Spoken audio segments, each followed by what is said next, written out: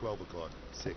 Get support at missile. Hey guys, welcome to part 2 of the AI comparisons with ARMA 3, and in this one I'm going to be looking at bComabt. Alright, so one thing I realized, it's really not fair to judge bComabt at this point because it truly is kind of in a beta stage. Version 1 hasn't even been released, but you can certainly see some, where it's going.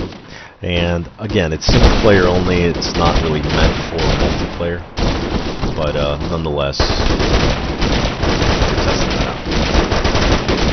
Alright, so first thing, again, same exact scenario, smoke deployment, that's number 1, which is awesome. You can see these guys are flanking a lot nicer, they're shooting, it seems like they're shooting a lot more. This guy is, very nice, threw himself down to the ground. That was a running throw, that's awesome. This guy's laying some suppressive fire down. And these guys are trying to find a way around these structures here, it seems like. So they are covering each other as they're crossing the road, this is awesome. That guy's moving up.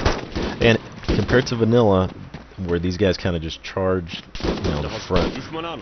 These guys seem like there's a lot more movement going around, which is great. Alright, let's see what our blue 4 do. Oh, we got another team on the other side.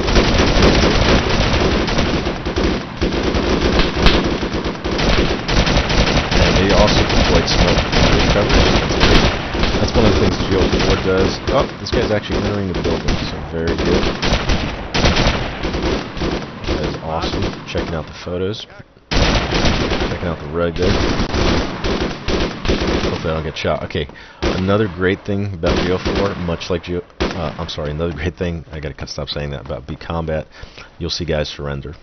Now, one comment about bCombat, all of these things are customizable. One of the things that annoyed me initially about bCombat is that it by default does a lot of things. It takes away all night vision goggles from all operators, so you have to manually add those. There is a configuration line in the configuration file where you can disable that. So all those things are disabled. There's just certain things that are on by default that are a little bit odd. Maybe the author just wants to demonstrate what the mod can do. Number 2 is a lot of these guys will surrender right away. bCombat also enables you to change the hit detection. Not the hit detection, excuse me, the hit damage. Alright? 6. Get support so by default, if you remember Op4 guys, everybody on the forums, stating you gotta hit them 5 or 6 times before they go down. With bCombat, you can change a variable and increase the damage by 50%, where now you can hit these guys 2 to 3 times depending on, obviously placement, and you can actually get big kills, so that's really good news. Alright, let's check our map again. This guy's using tug in the building, it's really nice there. Oh, these guys are a little bit of a stalemate here. Let's check our map. Oh, I can't see up before at this point.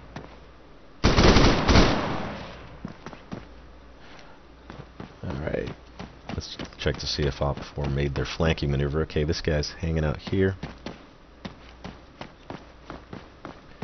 And I think he's just kind of doing a security thing at this point. But Op4 numbers are pretty low right now. So they're just kind of fighting this area. Now remember, the only waypoint that was given, that was a grenade that was thrown. That's awesome.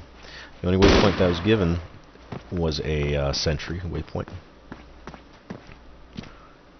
Alright, these guys are just kind of camping here, setting security. Let's see if these guys move up. Oh, very nice. Peeking around the building here, so that's awesome. Awesome. Oh yeah, these guys are doing it. They're staying crouched, which is pretty normal to even vanilla, but I think even more so using bCombat. And One thing you'll notice with bCombat is these guys will use a good amount of grenades. I've had many grenades thrown at me in various scenarios where it just makes it that much more realistic. A lot of titles don't feature too many grenades with artificial intelligence.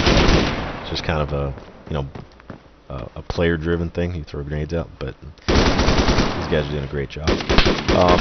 The last point about bCombat before I finish up is that the surrendering seems to be a little bit excessive. On prior mission, I had probably half of this entire squad. This guy is so tactical.